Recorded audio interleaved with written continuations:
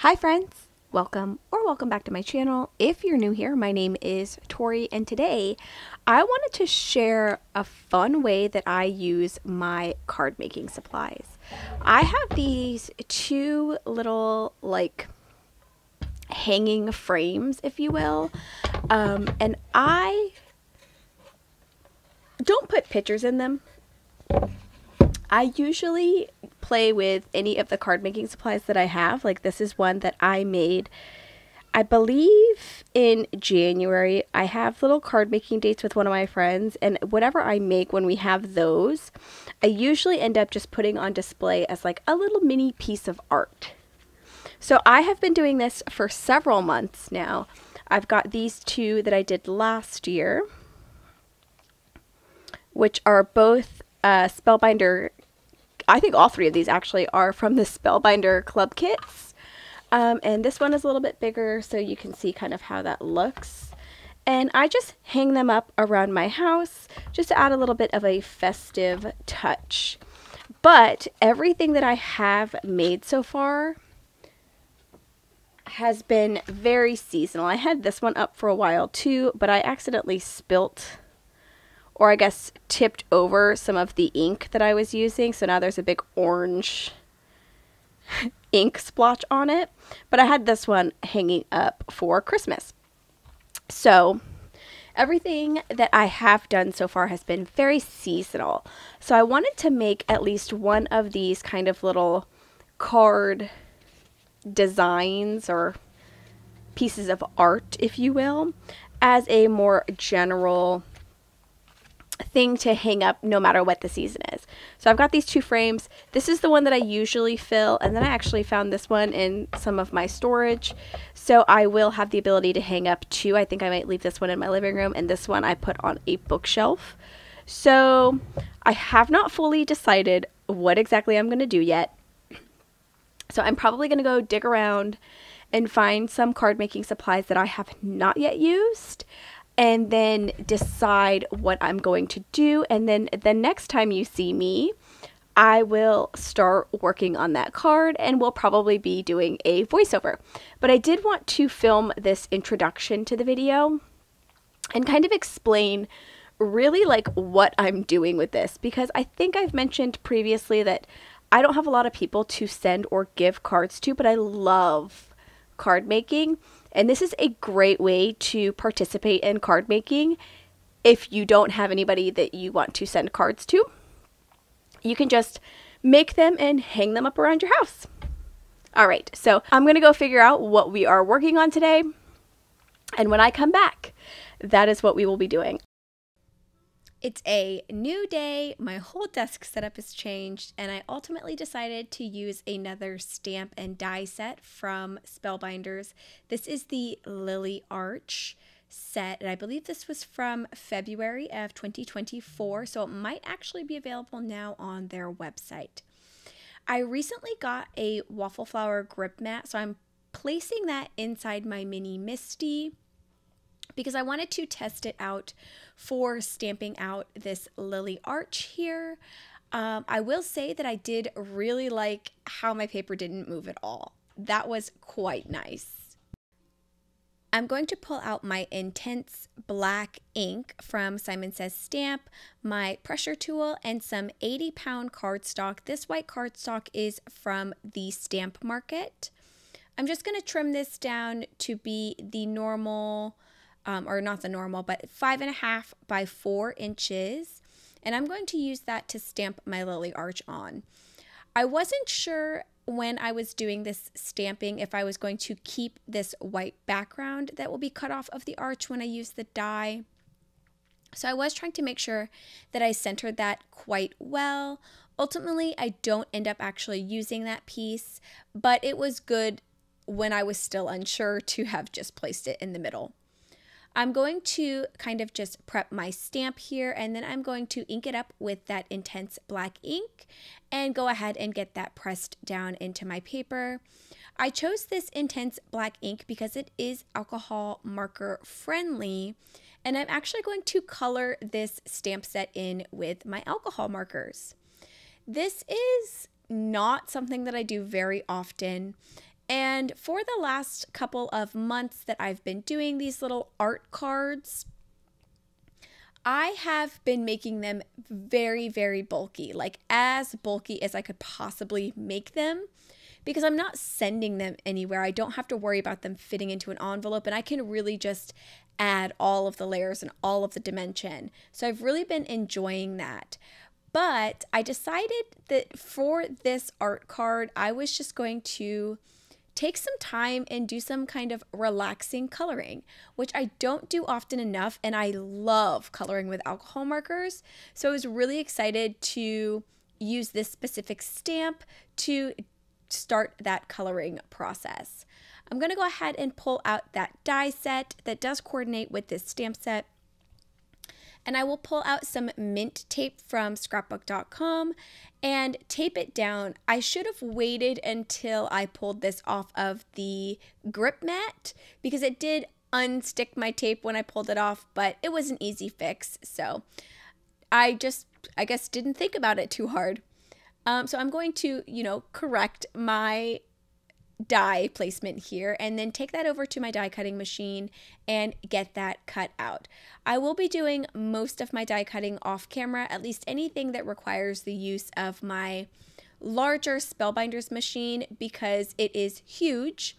And I already have enough problems with this particular table shaking if I am moving too much while crafting on it. So if I put my die cutting machine over here, it would be a shaky, shaky mess. And nobody wants that. So I'm now placing my die cutout image out to see how it looks back inside that border. And I will be using several Copic alcohol markers.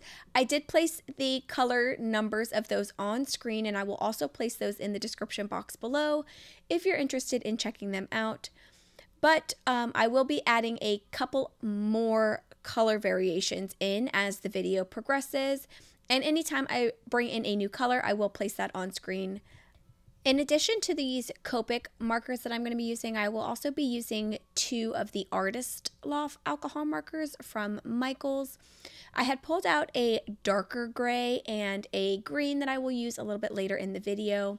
And originally, I was just planning to do all of the buds in a kind of two-toned gray look. But then I pulled out these blue markers and started kind of doing some flicking coloring of the lilies, and I was obsessed with it. So I did the darker blue just towards the insides of the lily, and then I used that lighter blue to pull it out a little bit more. And then I pulled my gray Copic marker and just colored it in the rest of the way. And I by no means am an expert at the blending of alcohol markers, but I was quite pleased with myself once I finished this, and I will do a couple like little close-ups here and there because I was just very proud of how everything was looking. And so because I liked the way that this colorway looked so much together, I'm also going to go back in and recolor all of those buds to match the lilies, obviously because I want them all to be the same kind of blue lily look. I'm then going to pull out a couple of oranges here from my Copic markers, and I'm going to color in all of the stems on the inside. Stamen, I think is what it's called. I'm coloring all of those in orange. So the Copic marker set that I have is actually a set that I got from Amazon. I think it was the blender set or pastel set from Amazon. I'm not sure. But I will link that down below if you are interested in it. I just bought a set of a couple of colors, and then I got a gray one separately because I really wanted to try them. So I have a lot of the Ohuhu alcohol markers and a couple of the Artist Loft ones. And I wanted to give the Copic markers a try as well. And I really do like them a lot. But you have to buy so many of them in order to be able to do the correct color variations, and they're so expensive. So if I do invest in any more, it will be very slowly for sure. So I am continuing coloring on here, and I will just kind of let you listen to a little bit of music while I get this finished up, and then we will proceed with the making of my little art card.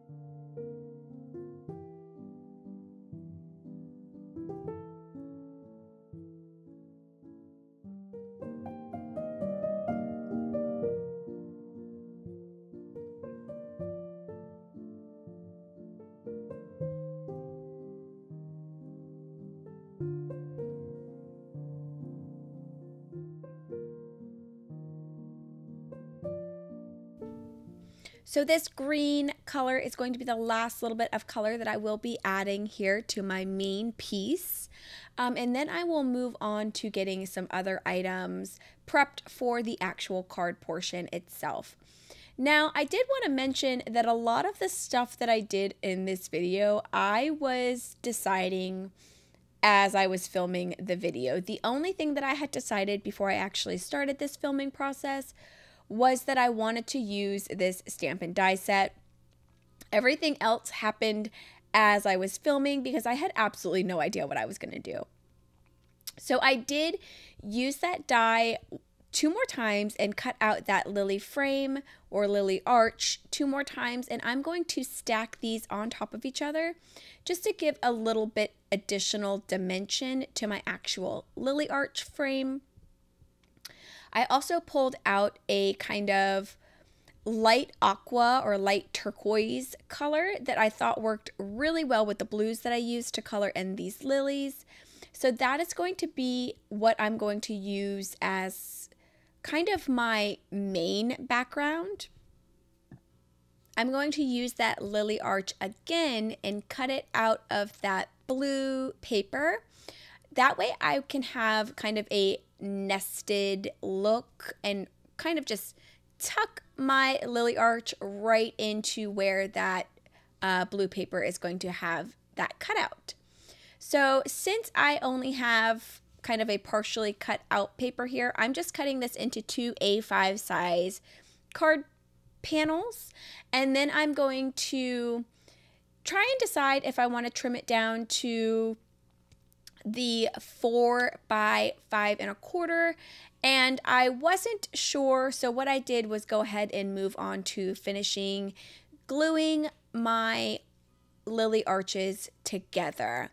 So I did set that underneath a stamping block just to kind of, or my magnets, I think, just to kind of adhere those down together so they wouldn't move while that glue was drying. I will pull out a stamping block to set on top of the lily arch once I get this portion added. And once that is tucked into my corner and drying completely, I will decide officially to cut down that panel so that it is going to be the 4 by 5 1/4 inches for my panel base, if you will. Since I'm not going to actually be utilizing this as a card per se, I do not put them on card bases or anything like that. I will usually stick to that same A5 size just because that's the size that I like to work in when I'm making cards. But when I do get everything finished up, I will either just leave it as is, or sometimes I cut a little bit bigger of a panel to paste everything on.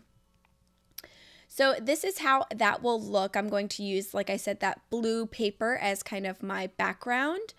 And then I'm also going to pull out a little bit of white cardstock. I had to grab a new piece because I used up all of the other one. And then I'm going to cut this at the regular A5 side, so I've got a nice white border to go around that blue as well. While I'm messing around with this and getting everything kind of dry fit together, I would love to know down in the comments below, do you use your card making or scrapbooking supplies for things that aren't necessarily card making or scrapbooking? If you do, let me know down in the comments below what are some of the things that you use these items for. This I feel like is a very non-traditional way to use card making supplies, though I'm sure I'm not the only person that does this. But I absolutely adore doing it. And when I introduced my friend that comes over for little card making parties with me to this, she actually does the exact same thing. Like, she just takes them home, the little card that we'll make together, and she just hangs it up on her wall. Like, she doesn't send cards to anybody. She just uses them for decoration at her home. And I really love it. So if you've not tried this, and you do end up trying it, I would love to know what your thoughts on this process were and how you felt about it. So I am getting all of these elements kind of adhered together. I glued down my blue piece of cardstock, and then I'm also gluing down my lily arch. All of the cardstock that I'm using today is from the Stamp Market. The white is just in a pack of white, and I have absolutely no idea what color this blue is. I had purchased like a sample pack, and I think this was from the sample pack, and I never made notes of what any of the colors were when I initially got it because I had only purchased it for myself. I didn't think I was going to be recording these videos, but alas, here we are. If I can figure out what the color is, I will note it in the comments or in the description box below, but I wouldn't hold my breath because I have no idea what color it is. The last thing that I'm going to work on for this art card, that's I guess what I've decided I'm going to call it, is the little sentiment. For these particular card types, I do like to choose sentiments that don't necessarily make it sound like it should be for somebody else. And I know there are a lot of card making supplies that have like just motivational phrases and sentiments, and that's the stuff that I usually end up using. Or if it's like a seasonal thing that says like happy fall, happy holidays, or something like that, I'll use those as well. So for this one, I chose the sentiment that says live life in full bloom. And I am just using some of those scrap pieces of the white cardstock that I was using to get that stamped out. And I'm using my mini Misty tool to go ahead and make sure that I've got a nice clear impression of that sentiment before I use my mini die cutting machine to die cut that out. Since this is such a small sentiment, I'm going to pull out my Sizzix mini die cut machine, and I'm going to just cut that out right on the table. I will also decide that I want to add a little bit of dimension to this one as well. So I'm going to cut out the first one and then put my die cutting machine back, but I will pull it right back out almost immediately when I realize that I don't want this sentiment to be as thin as it is. And that's mostly because I will be overlapping it between the flowers, and I had added some dimension to those flowers. So I didn't want too much empty space behind such a thin sentiment strip. So I will add 2 more of the same like die cut elements out for the sentiment strip and just glue all 3 of those together. And once I have all 3 of those glued together, I will then get it adhered down to my card.